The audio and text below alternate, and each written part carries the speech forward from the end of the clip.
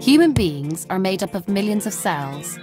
Inside every cell lies a nucleus which holds 46 chromosomes.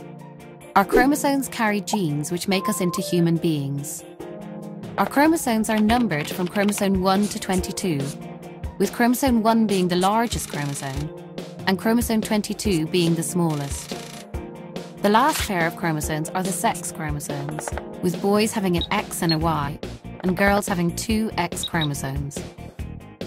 An insertional translocation describes a situation where a piece of chromosomal material from one chromosome has become inserted into another.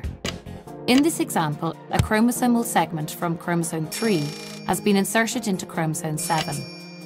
Most people who carry an insertional translocation are healthy because whilst the chromosomal segments might not be in the correct order, they have the correct amount of genes. However, problems can arise when they have children. In order to become a parent, you have to make a mature egg or sperm. Each parent only hands on half their chromosomes into the egg or sperm. Their partner hands on the other half.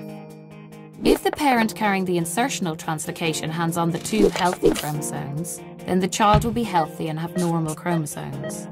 If the carrier parent hands on the chromosome with the extra segment and the shorter chromosome, which is missing this segment, then a child will be born healthy like the parents, but be a carrier. However, if the carrier parent hands on the chromosome with the extra segment and the normal chromosome, then the child will have too much chromosomal material from that segment. This would be unbalanced, and the child is likely to have problems such as developmental delay and/or birth defects. If the carrier parent hands on the chromosome with the shorter chromosome and the other normal chromosome, then a child will be born missing a segment of chromosomal material.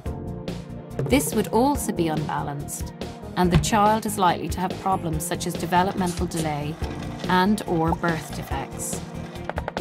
Overall, there is a 50% or 1 in 2 risk that a parent would have a child with an unbalanced form of the translocation, either the extra chromosomal segment, known as a duplication, or the missing segment, known as a deletion.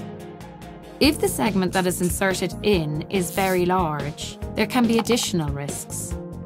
Your local genetics unit will help determine what problems might arise from your specific translocation.